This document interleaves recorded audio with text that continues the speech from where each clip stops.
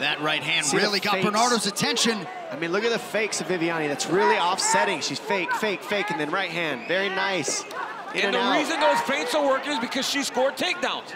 If she had never taken her down, she wouldn't be worried about dropping. Oh, that's knockdown for Araújo!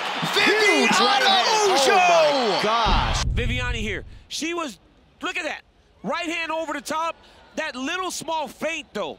That little small feint down. Look at how she drops her head off to the side. Lands the overhand right.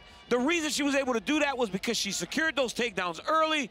Big overhand gets the finish. If you're at 115 and you just saw her knock out a 135-pounder with a big right hand like that, you are on notice about Viviani Araújo.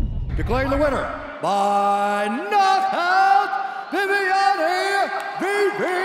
Araújo.